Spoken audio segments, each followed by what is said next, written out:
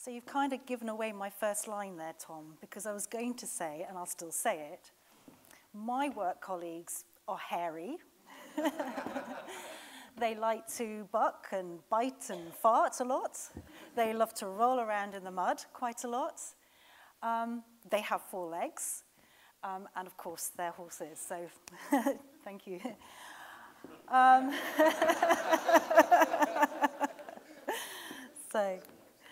So the work that I do, I've been very honored, really, by working with these remarkable creatures. And I'm sorry I won't have enough time today to share a lot about how they work, how they do the work, and the sort of the science behind that. But I also work with a number of other human beings, and we've developed and pioneered a methodology called equine facilitated human development and learning.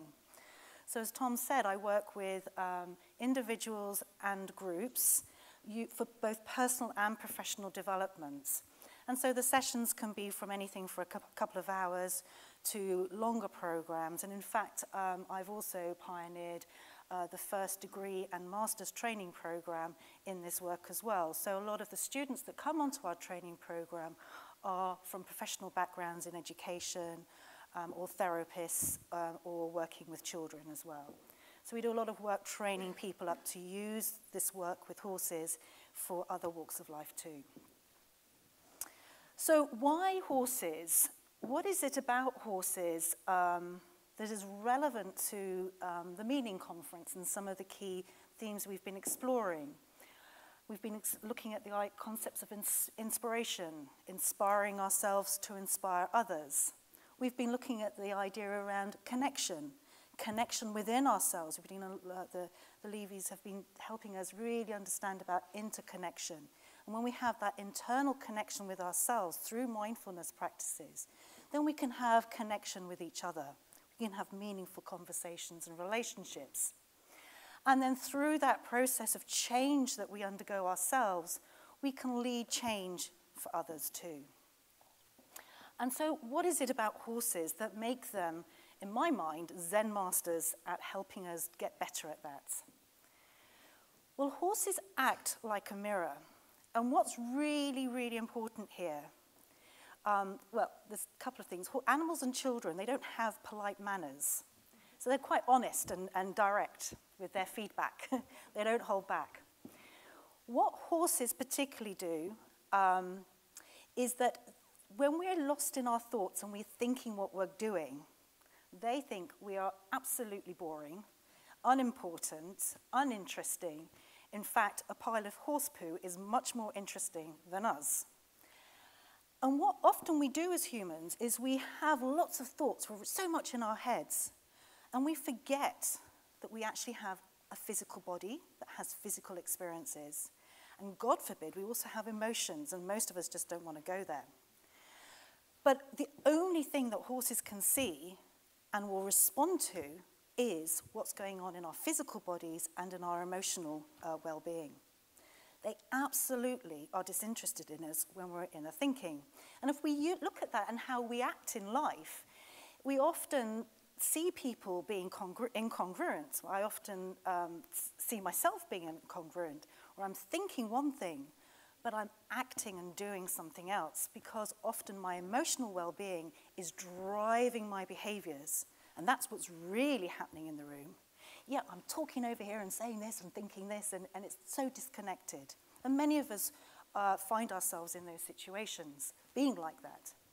Well, horses just give us direct feedback. Basically, they're not interested when we're just lost in our heads. But if we start connecting through mindfulness type techniques through our whole body system, then they're mesmerized. They're completely engaged by us. It's as though we've suddenly switched a light bulb on, and they literally will turn and just look at us and go, wow, you're cool. I want to be with you. What can we do together? And the translation here is actually that's what's happening with our other human beings as well. That when we show up fully present, others can feel us. We can feel them. There's a feeling feltness. There's a whole neuroscience piece around that about relational connectivity, often through the limbic system. So it's a very tangible thing. It's a very energetic experience that we experience when we're present fully in ourselves. And in fact, it engages others to be engaged in us.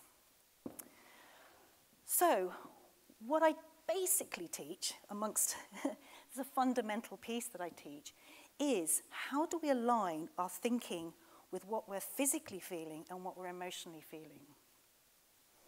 And because when we do that, we are confident, we are calm.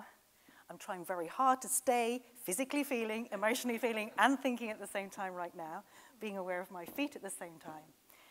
And we become much more congruent. People believe in us. We can carry a team forward with us when we're in that state. There's a lovely neuroscientist who I greatly respect, Antonio Damasio, and he says, we are not thinking machines that feel. Rather, we are feeling sentient beings that think. So we really do, in the neuroscience world, experience the world first through this way. But often, I'd say, most of us would say we've experienced the world down. We're not so aware of our bodies.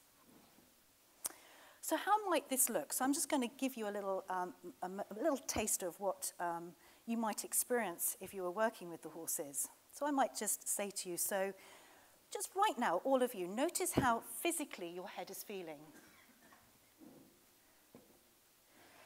Now notice physically what you're experiencing in your chest. What physical sensations do you experience in your chest? Now notice what physical sensations, what's the physical experience going on in your belly, or what we would call the hara, the dantian. How do your feet feel right now physically? Okay. Stay being aware of all those physical sensations.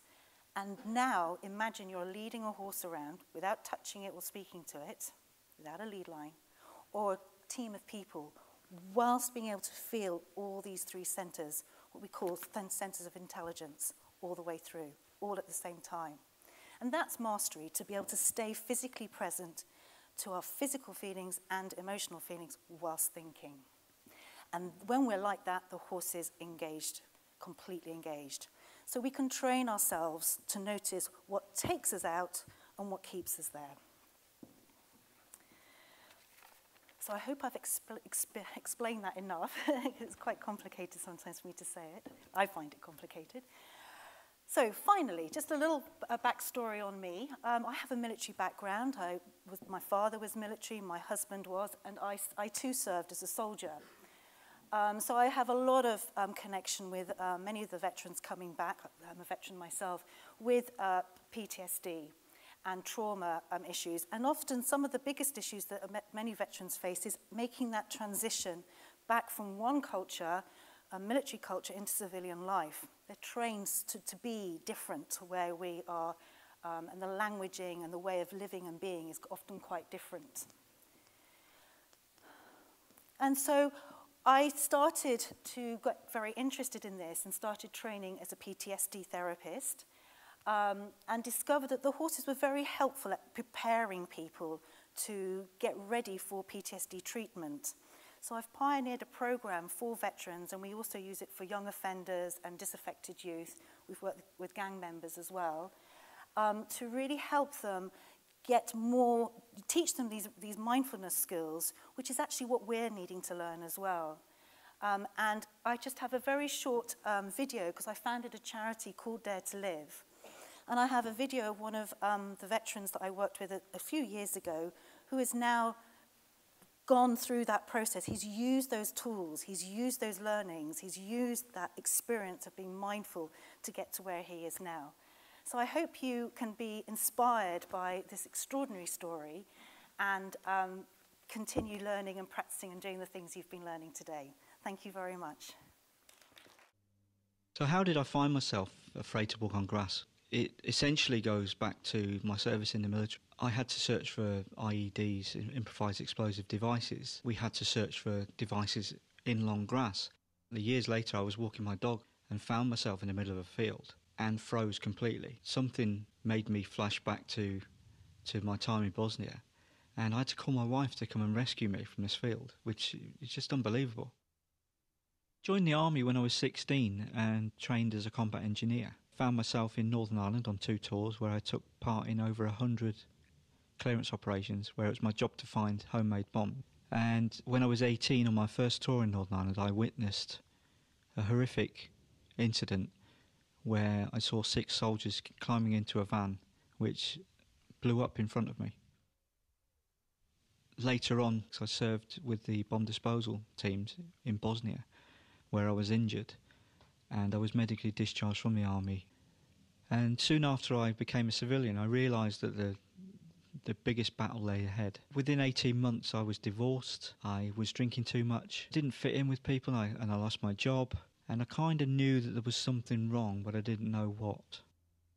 I thought PTSD only happened to World War I vets in the trenches and Vietnam vets, off the TV. So to be told I had PTSD was a bit of a shock. And I explored lots and lots of different therapies. None of them really worked until I was introduced to Dare to Live and the horses here, which has transformed my life. The first horse I was introduced to was Coley. Within seconds, we connected on a level I've never experienced before. My body felt really calm, my stomach was untwisted. There wasn't that anxiety and the thought process that would bring on flashbacks. And before I knew it, I was so immersed with working with Coley that I found myself up to my knees in grass, which was astonishing. But I never felt any fear. It was just me and him in the moment, and everything else was safe around me. I've learned to communicate with horses quite well, which has surprisingly brought me from being a squaddy to being a horse whisperer, which brings me an immense amount of joy, and I definitely am not scared to walk in the grass anymore. And it's allowing me to help other veterans. What more could you want?